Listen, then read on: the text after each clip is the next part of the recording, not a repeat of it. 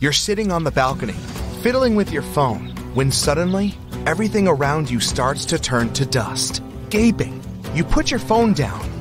You see cars, bicycles, sidewalks, street, and traffic lights disappear right in front of your eyes. People in the street are panicking and running in different directions. You glance at your watch, and it vanishes too.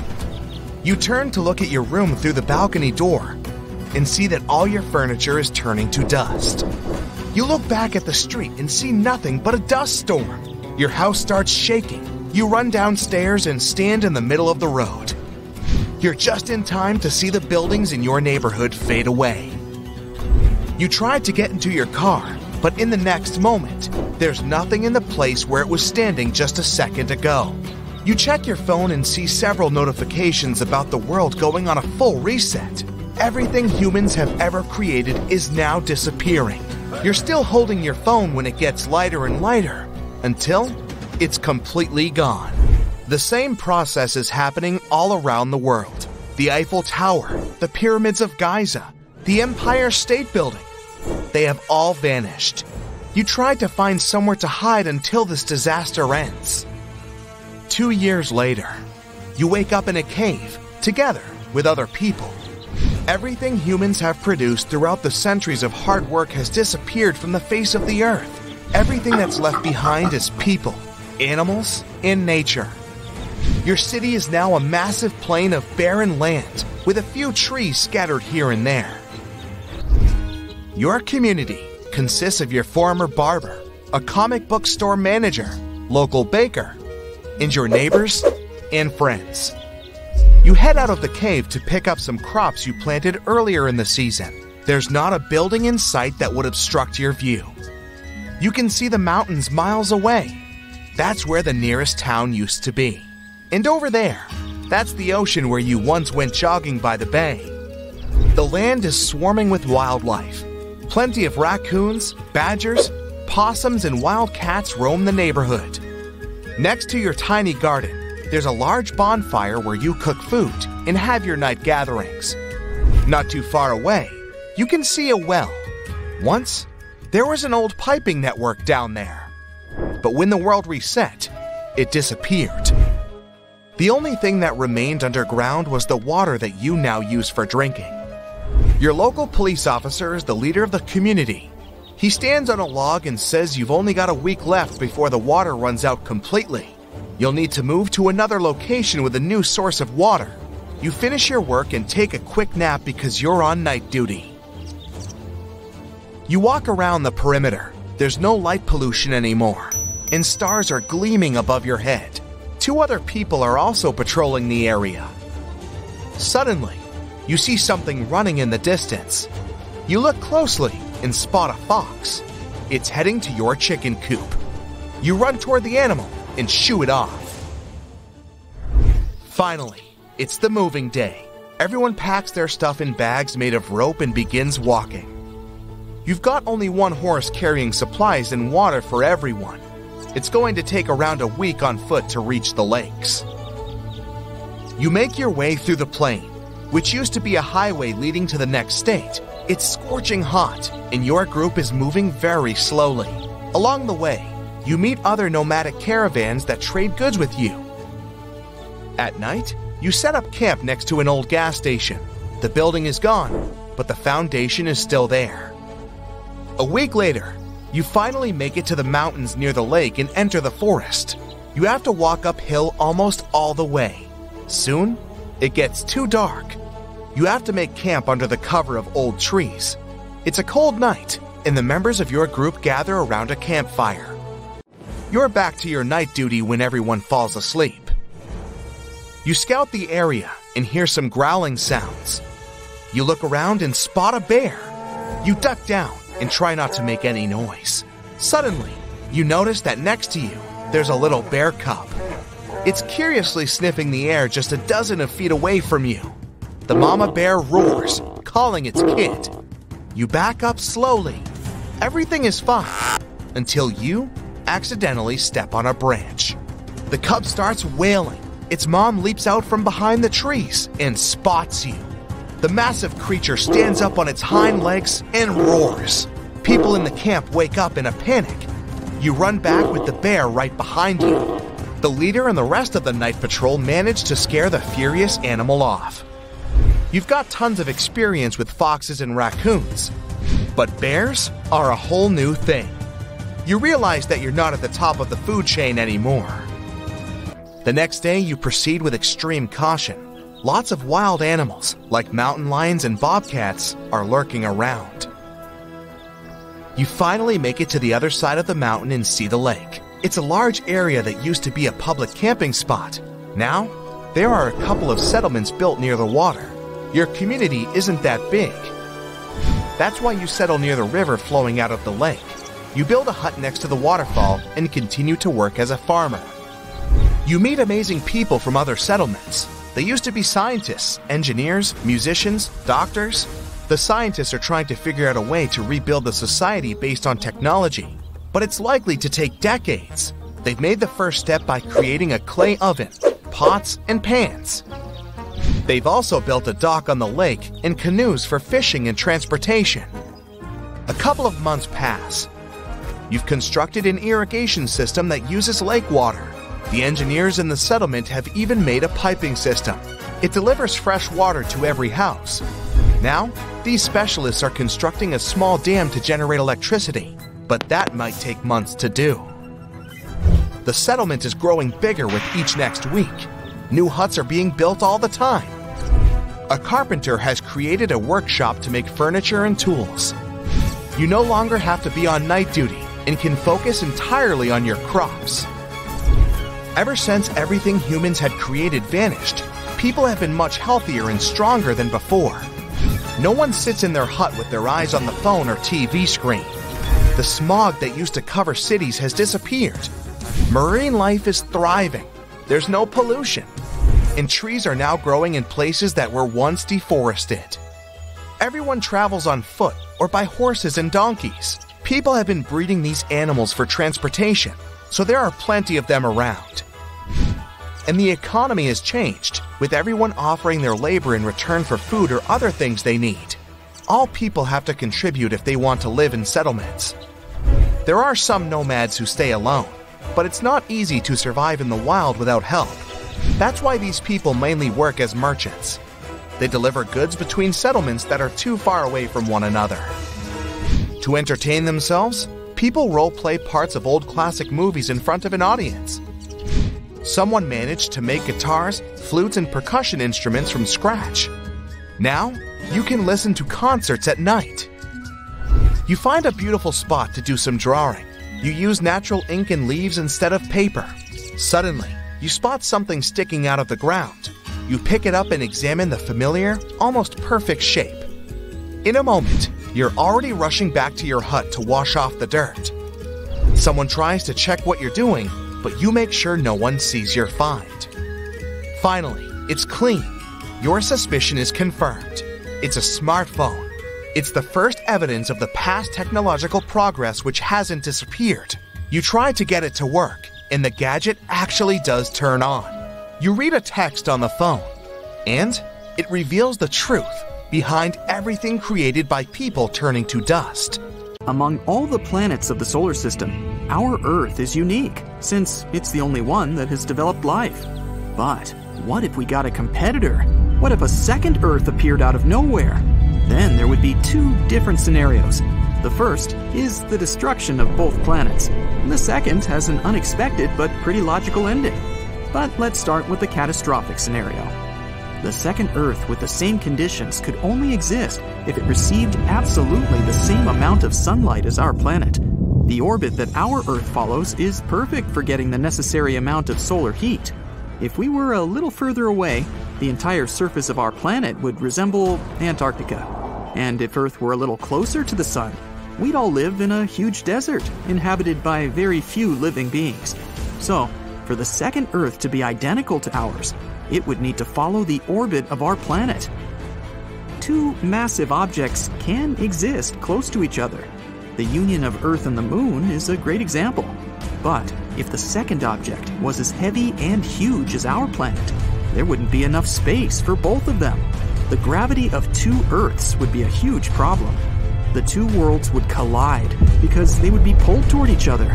This process would last for hundreds of millions of years, and in the end, the two planets would transform into one giant world, and their remnants would be flying around the newly formed planet, resembling the rings around Saturn. Or one of the planets would push the other out of its orbit. In this case, one of the Earths would hurtle toward the Sun and burn like a match in its atmosphere. It's also important to remember that Earth is moving at a speed of 67,000 miles per hour at all times. This is more than 80 times faster than the speed of sound. And now, imagine two huge planets that are flying toward each other at such a speed. Even a microscopic organism living in the mouth of a volcano wouldn't stand a chance to survive the collision of two Earths. Even the moon would be torn to pieces by the blast wave.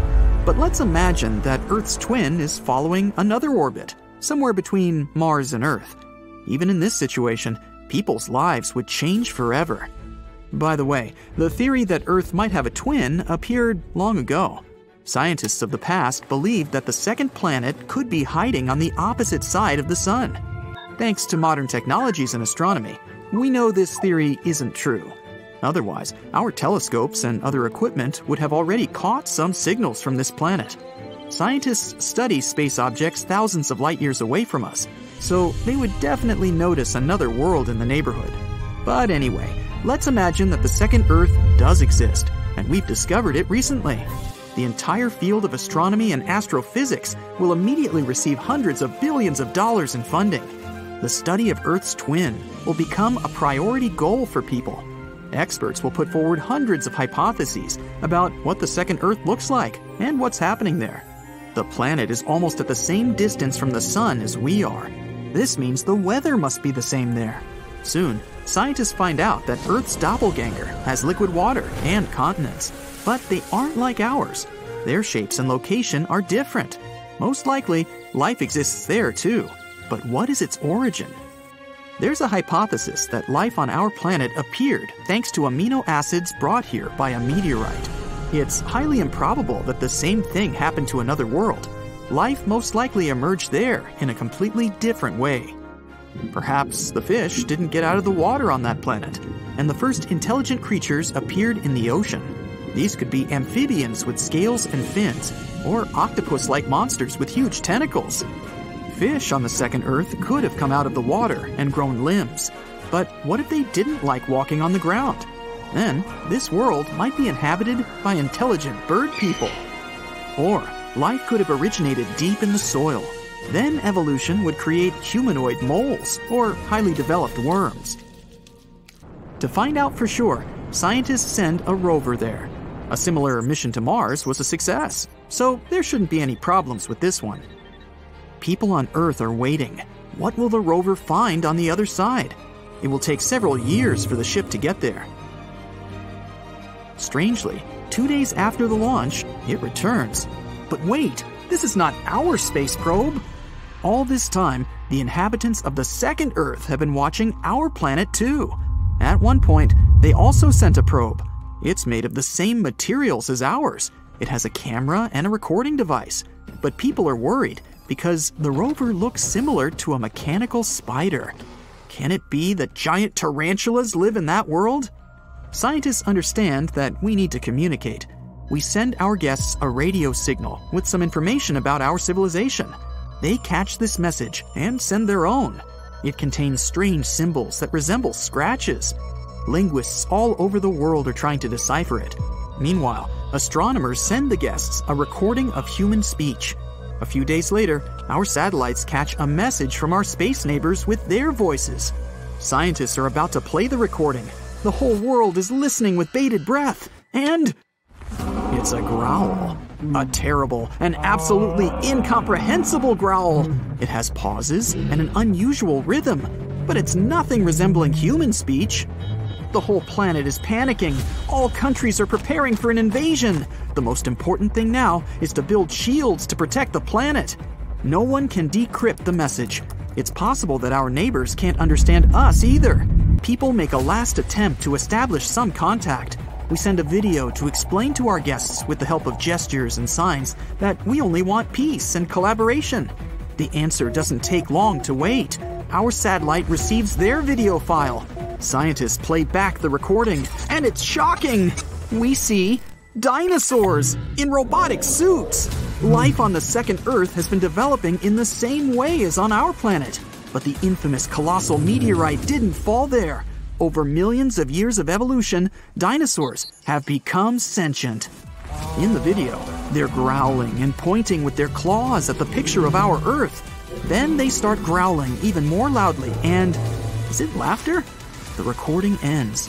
People consider this the announcement of the invasion. Several years have passed. During this time, scientists have exchanged messages with dinosaurs several times, and it seems we're beginning to understand them.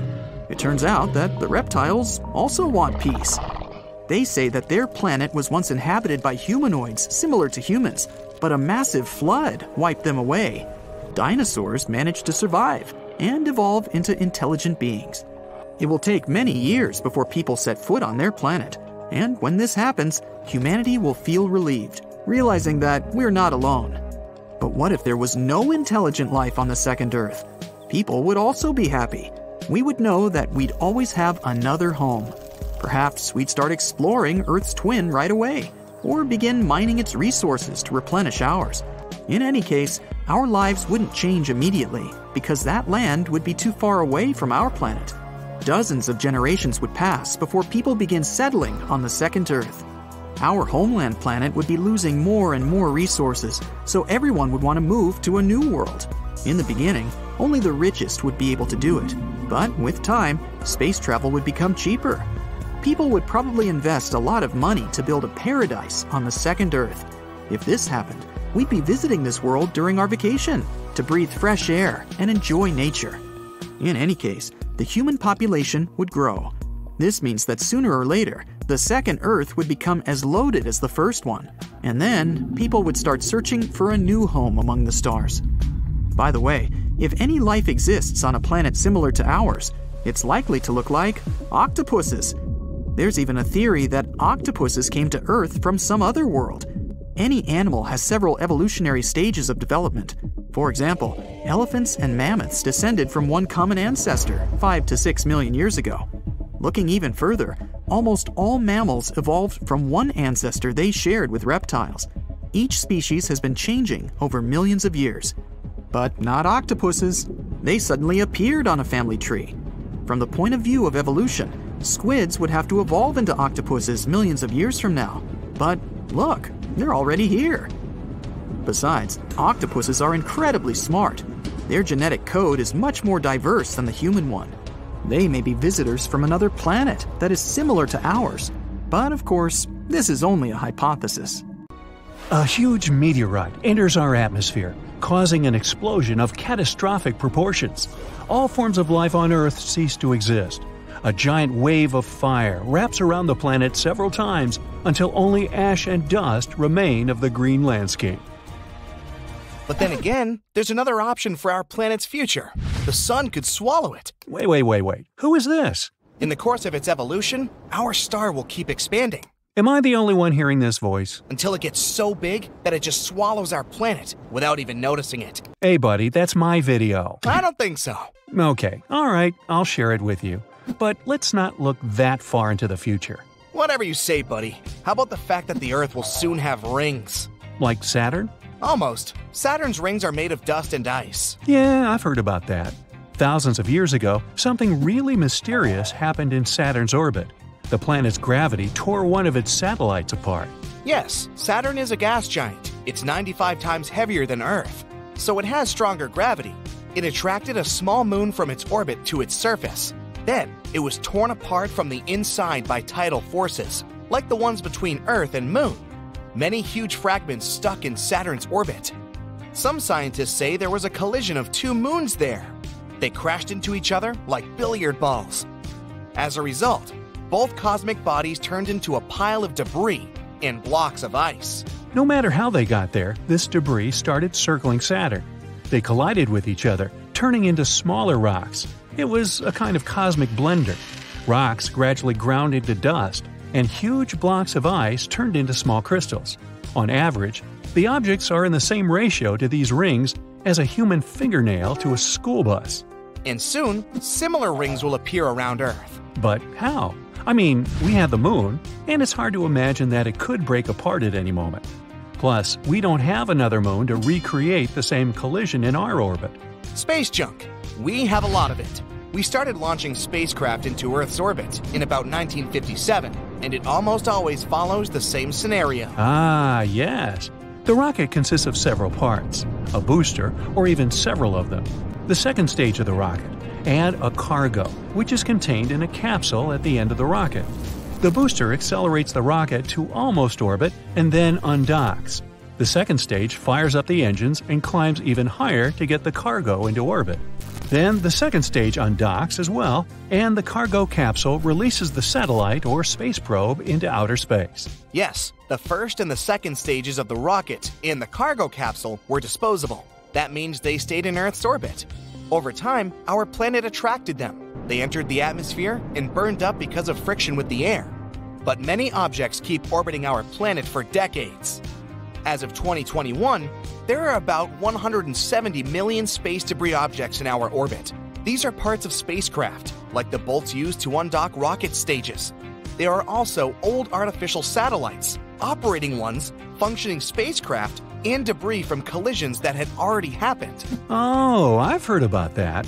In 2009, two satellites collided with each other. Both satellites were destroyed. They shattered into about 600 pieces of different sizes. Yes, and these sharp metal fragments are flying in orbit at about 6 miles per second. So they could make a trip from New York to London in less than 10 minutes. Yeah, that's about the same speed at which our rockets fly. And that's about 45 times faster than commercial airplanes. So these fragments have a lot of energy. As they collide with each other, they shatter and become smaller. Just like the moon debris around Saturn. Exactly. But a bunch of metal debris orbiting faster than the speed of sound can damage our spacecraft, right? Yes. The International Space Station has already turned on its engines to maneuver once to avoid a collision with a cloud of space debris. Sharp metal parts can damage the hull of the space station or even puncture it. Then the ISS, worth about $150 billion, would be destroyed. So, if we keep throwing debris into orbit, we could really give our planet the rings. And then they will be visible even during the day. They will reflect sunlight, just like the moon. And if you look out the window, you'll see beautiful stripes interrupted by the shadow that the Earth casts. It's an amazing view. Do you want to see an even more unusual one? Imagine that our sun has increased in size by 10 times, and that process is happening right now. Our star is a giant boiler burning hydrogen. It's continually heating up, and every billion years, the sun gets 10% brighter and creates more heat.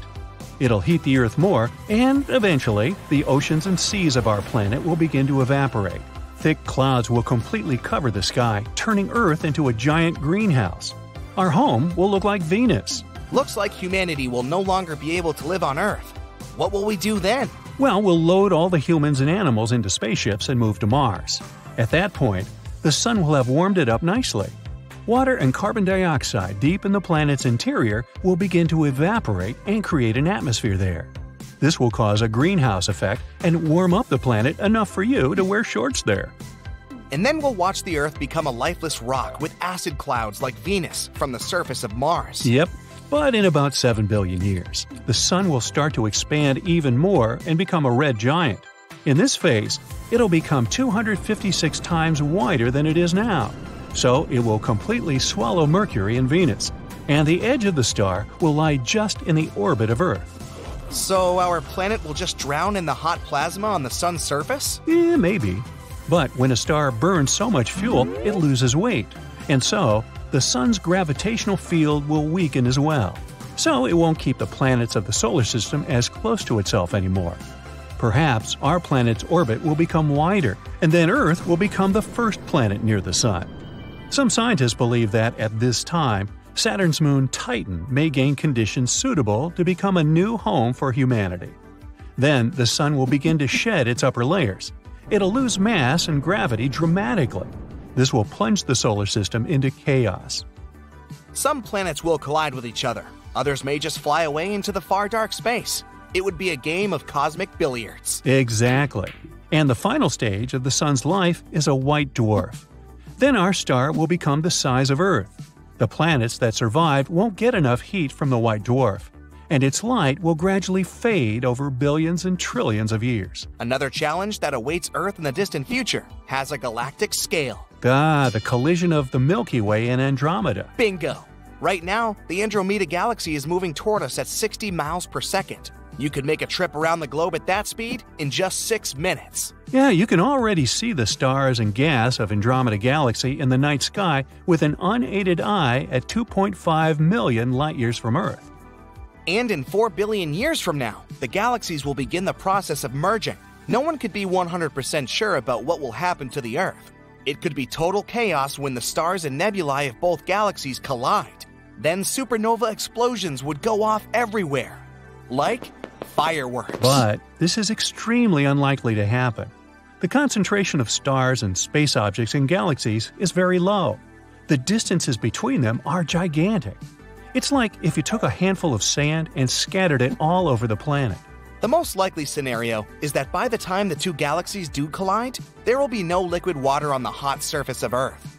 That would mean the end to all terrestrial life. Scientists believe it can happen in about 3.75 billion years.